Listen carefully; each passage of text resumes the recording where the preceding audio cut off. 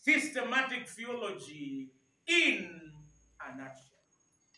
That means in 30 minutes, I'm going to whet your appetites, talking and discussing to you about the essence of systematic theology, the gist of it, and why we ought to study systematic theology, and how it blends with other fields that you are studying and that you will study. Allow me to begin by defining theology. Theology is from the Greek word, from a compound Greek word, theos and logos. Theos is God, and logos is the study of God. Systematic theology is the arrangement of biblical message into topics. And you're going to discover there are around 10 subtopics of the entire unit of systematic theology. I am going to highlight to you some of the sources of systematic theology. And you're going to discover that systematic theology is where our education in this college converges and diverges. Everything boils down and it brings it together all to systematic theology. Source number one that we use in systematic theology is the Bible. The Bible is the ultimate source of authority in matters of orthodoxy and praxis. That is, in matters of doctrine and practice. Therefore, you cannot be a systematic theologian without the Bible. It is your ultimate source of authority. Number two, we have reason. Reason, we use our thinking faculties, and our Christian faith is not unreasonable. Therefore, you will discover that philosophy and sociology are made servants of theology. Why? In philosophy, you learn how to reason clearly. You learn how to reason without fallacies and mistakes and contradiction. Therefore, one of the sources of theology is reason, and we embrace philosophy. Sociology tells you that man is a social animal. Therefore, as you are going to discover that as you learn theology from reason, and as you study man's behavior in psychology, it becomes a source of systematic theology. It's not only reason, there is also church traditions. Traditions from the apostolic times are a source of systematic theology. Not only that, the creeds, there are two creeds that are acceptable universally. That is the Apostles' Creed and the Nicene Creed.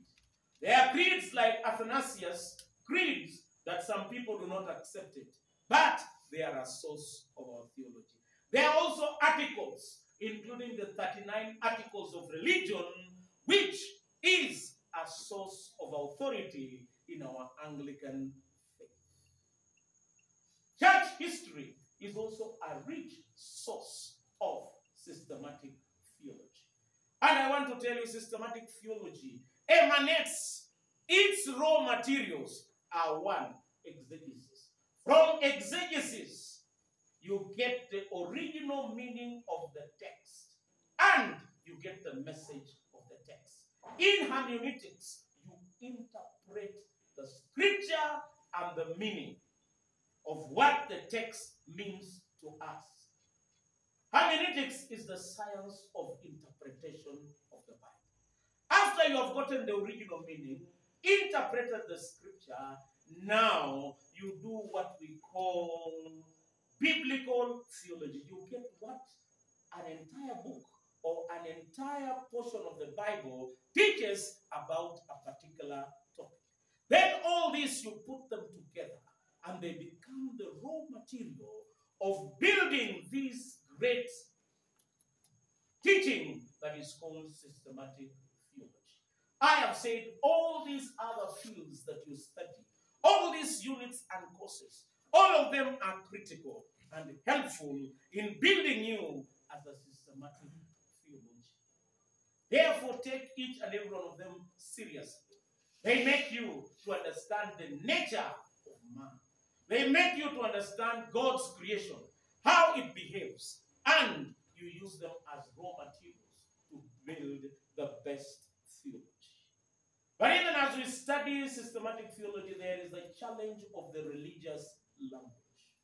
Sometimes you understand that God is omniscient. God is ineffable.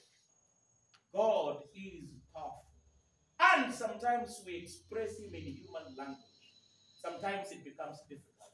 That's why sometimes as we deal with the problem of religious language, how do you explain the infinite God to the finite man who is limited like me and you? That's why we use analogies. We use similes. We use myth, metaphors to explain to God, to explain the message of this infinite God to the finite minds like me and you. Let me go in a short while to explain some of the basic topics that we are going to study or we have already studied. One is there is what we call the doctrine of Scripture. The doctrine of Scripture expresses that the Scripture, the Bible, is divinely inspired, faithfully transmitted. First, it is objectively revealed. The Bible is objectively revealed, divinely inspired, faithfully transmitted, and it is spiritually verified. Therefore, you must have the correct understanding of the Bible to do the better systematic theology, that the Bible is inspired. Some believe in the infallibility of the Scripture, but I believe in general in the authority of the Scripture. It is authoritative in all matters of orthodoxy and praxis. And you must understand that there are two kinds of revelation. There is God's general revelation through nature. God reveals himself. That's why mwimbaji wa wimbo akaimba, Bwana Mungu nashangaa. Have you ever been amazed, flabbergasted, bewildered, mesmerized, and fearfully amazed? Some of you are amazed by mountains. Some of you are amazed by beauty as you see it. True or false? Even young men here, they can sing, Bwana Mungu nashangaa kabisa nikitazama. It's God's revelation through nature. And it is called natural revelation or general revelation. But God's special revelation is through the Scripture, the Bible, which is the instrument of that God uses to bring our salvation.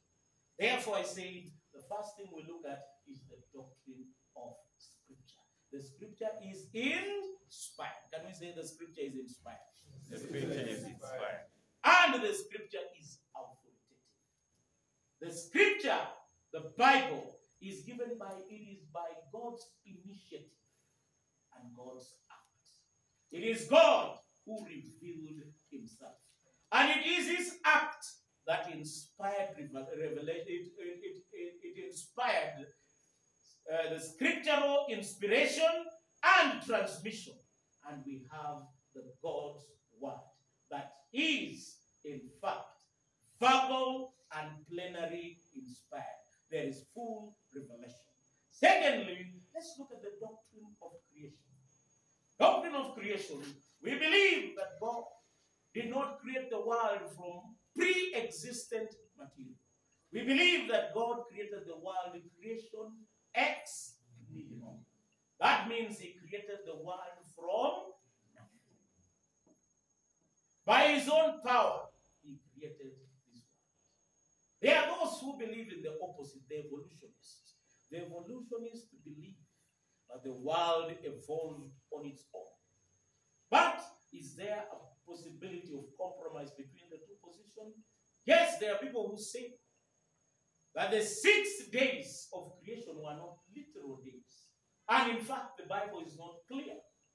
It could have been long periods of time. Therefore, since they are not real days, it could be a long period of time, of even ages. That's why there are people who believe in deistic evolution, that God created the original species, but allowed evolution to take its course and its route. That's why there is deistic and even deistic evolution, where they believe that God allowed the world to evolve on its own until where it is. I will also tell you that there is the doctrine of man that is called anthropology. There are distinct positions on anthropology. That is, man is created in the image and the likeness of God. What do you mean that man is created in the image and the likeness of God? There are things that show us that man was created in the image and the likeness of God. Among those things, one is your personality. You have a personality like God. You are created in the image of God. Number two, you do not only have a personality, you have creativity like God. Number three, you have immortality. Our souls are immortal. And number four, there is the holiness that God imputed in us. But after the fall, after we study anthropology, we go and look at amartiology. Amartiology is the doctrine of sin. And it says that after man fell, the holiness of God was lost in man. And man became totally depraved. Is it easy to do bad things or good things? Is it easy to do good things or bad things? Is it easy to be good or bad? Bad, because we are by nature sinners. And our nature is fallen. There are some of the things that show us that we are of a fallen nature. Number one, there is the issue of sickness. Sickness reminds us that we are of a fallen nature. You remember those days when everybody was coughing here? Right, left, center. There was a time we were not feeling well. It reminded us that we are of a fallen nature. The sexuality, the sensuality, death are all evidence that we are of a fallen nature. And on our own, we cannot save ourselves. Two theologians differ. One of them is called Pelagius. Pelagius, one of the great theologians, Pelagius says that we don't have a fallen nature. We choose to sin. St. Augustine, the Bishop of Hippo, says that we are totally depraved. Every inclination of our heart is sinful. Therefore, we are sinners, deserving God's condemnation and judgment. From there, we divert and go. Since the remedy is that man is sinful, where is the remedy? The remedy is found in the doctrine of Christology and soteriology. In Christology, we learn who Christ is. He is with the two nature. He is 100% God and 100% man. That is according to the Chalcedon formula. If you do not understand that, you will have a serious problem. And you can have heresies coming out of your church, like the heresy of Docetism, where they think Christ did not have a real human nature, and he had something that is a phantom that appeared to be like the human nature, because they believe that matter is evil. But the truth of the matter is that God created matter, and it is not inherently evil as the Gnostics or the dichotomists say. And when Christ, we learn that he's fully God and fully man, we avoid the heresy of Docetism. We avoid the heresy of Embionism. We avoid the heresies, all these heresies on Arianism, Sabellianism. We avoid all these heresies. Now, let's look at salvation. What are we saved from? Let me include you in this discussion here. What are you saved from? Ukisema nimeokoka, what are you saved from? Who can help me? I'm saved from the power of sin. Yeah, this man has done a bit of the theology, and I thank God he has not forgotten. The penalty of sin. Yeah, number one, we are saved from the penalty of sin. All man, because we are sinners, we deserve to go to hell. We deserve divine judgment, but we are saved from the penalty of sin. And that is what we call justification, where we are counted righteous before God. And that was the watchword of Protestant Reformation. There were 5 sola. Sola fide, sola gratia, sola scripturae, sola Christus, and there is the last sola. But in the Reformation, we learn sola fide. We are justified by faith in Christ alone. So we are saved from the penalty of sin. Ukiimba umeokoka, know that you are saved from the penalty of sin. Number 2, you are saved from the power of sin. And I wanted to repeat that number 1 is an act that was completed. It's once and for all.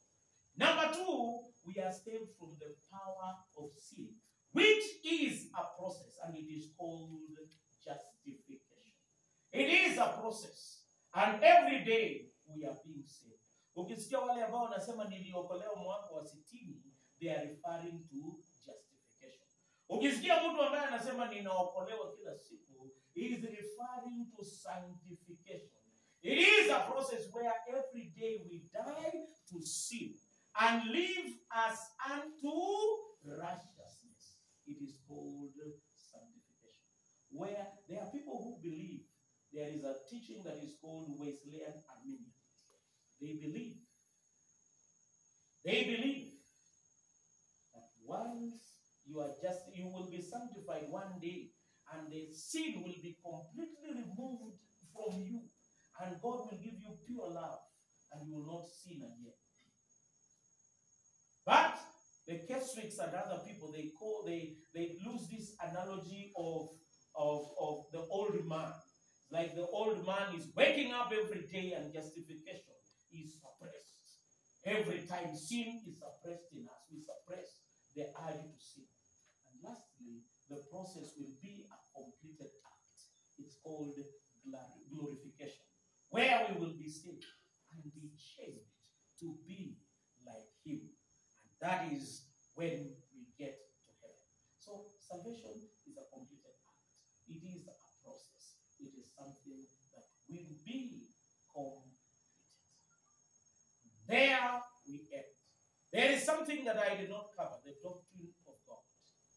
Doctrine of God, we have attributes of God. And you remember there are communicable and incommunicable attributes of God. The communicable attributes of God are those attributes that God does not share, but it belongs to him. Like the transcendence of God. It is an attribute that belongs to him. There are many attributes that belong to God, but the attributes that he shares with us, they are called communicable attributes. Love, justice. These are attributes that we share with God. They are called communicable attributes. There is the doctrine of Trinity. Trinity, we believe in Trinity in unity and unity in Trinity. That implies of necessity that God is one in essence, but 3 in persons. And one person of the Trinity could be inferior. could be subordinate, but that does not mean they are inferior because they are co-equal, co-eternal, and co-creators. It is a mystery. Somebody says, try to understand Trinity, you will lose your head. Try to ignore it, you will lose your heart. So Trinity is very critical.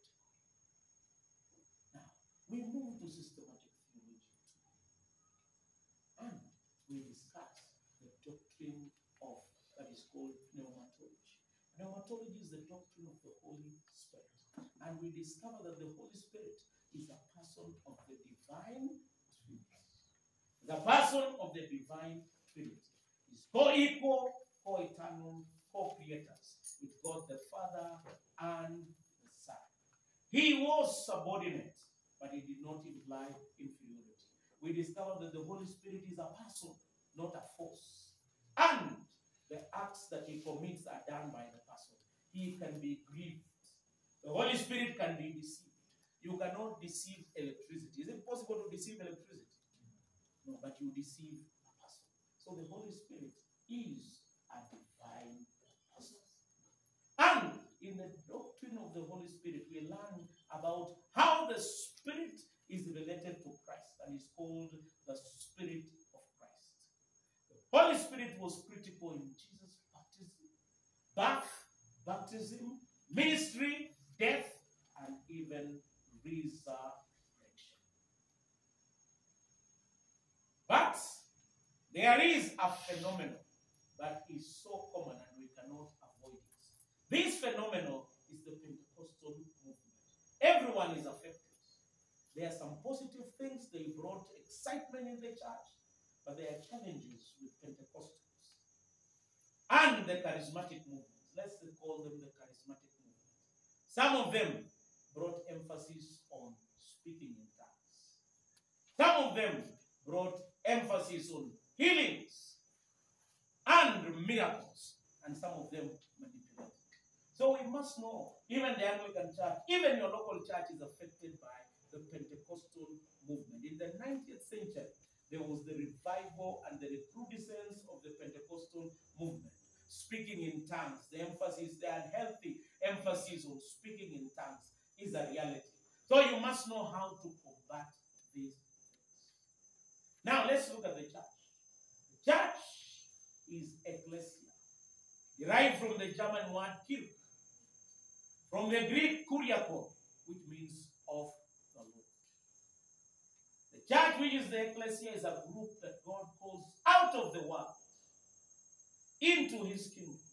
The church is a gathering community where people gather to worship, to teach, and to be equipped. But it is a scattering community where people are scattered to go and do evangelism, mission, and social action. The church is where we are. There is a saying, mimi siendi kanisa kwa sababu roho yangu ni kanisa yangu. Is that true? Yeah? That cannot be true because the church is a body of believers. Lastly, there is something that is called